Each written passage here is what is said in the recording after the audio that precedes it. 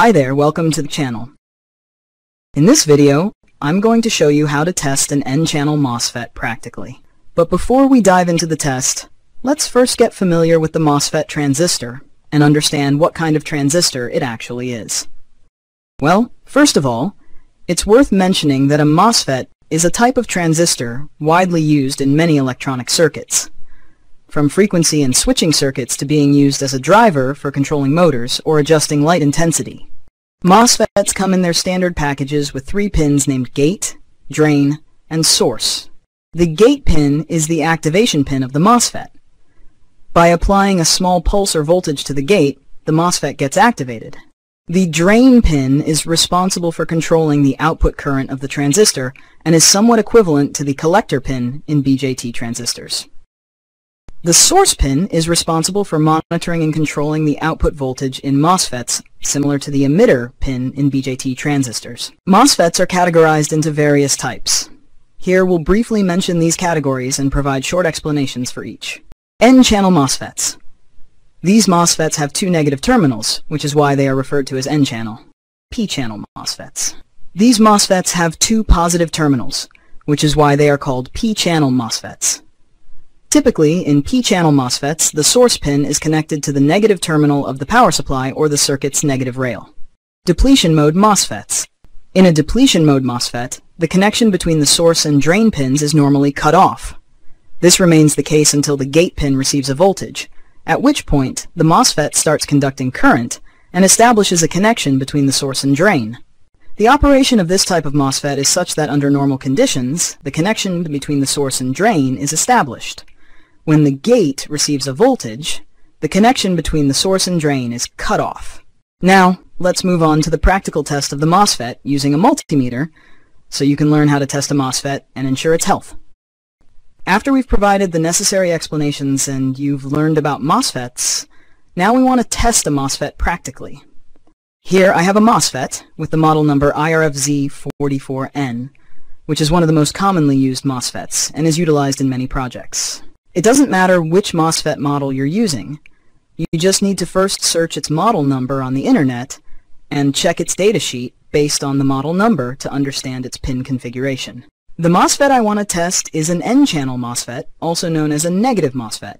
Alright, according to the datasheet of this MOSFET, when I hold it like this, the first pin on the left is the gate, the second pin in the middle is the drain, and the third pin is the source. Now, I'll perform the test based on this configuration. Alright, first we set the multimeter to diode test mode. The first step is to ensure that the MOSFET isn't short-circuited, meaning its pins are not shorted together. Keep in mind that we're progressing step by step. First, I place the black probe on the source pin and the red probe on the drain pin. You'll notice that there is no reading on the multimeter, and the multimeter doesn't beep. This means the pins are not shorted together. This time I reverse the probes, placing the black probe on the drain and the red probe on the source. If the MOSFET is working properly, you should see a reading on the multimeter. And yes, we observe a reading of 573, so remember this value.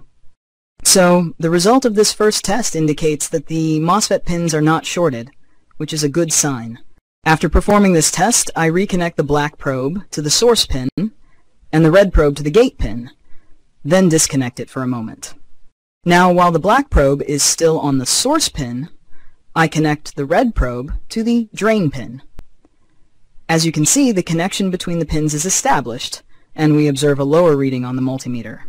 Now I swap the probes again, connecting the red probe to the source and the black probe to the drain.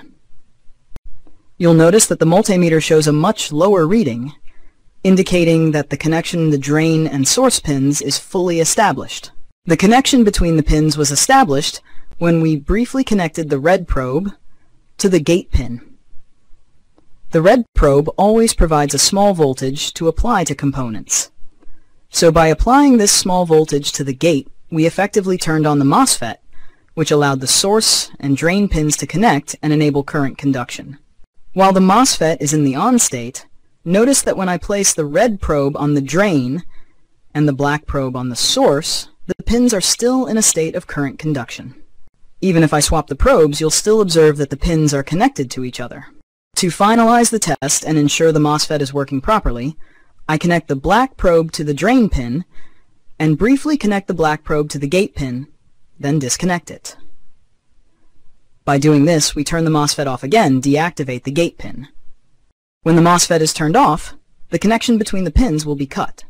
To confirm this, I connect the black probe to the source and the red probe to the drain. If the MOSFET is functioning correctly, we shouldn't see any reading on the multimeter. And yes, as you can see, the multimeter shows no reading, indicating the connection between the pins has been cut. If the MOSFET you're testing performs like this, it indicates that the MOSFET is working correctly, and you can use it in your circuits. It doesn't matter whether the MOSFET is removed from an existing circuit or newly purchased. If it behaves this way, it means it's functioning properly. With this test, you can be sure that your MOSFET is working correctly. If it seems a bit complicated, I recommend rewinding the test section in the video and watching it several times while practicing along with the video. I've explained each step, which will help you understand it clearly. So that's the method for testing an N-channel or negative MOSFET. In another video on this channel, I will also teach you how to test a P-channel or positive MOSFET. Until the next tutorial, goodbye.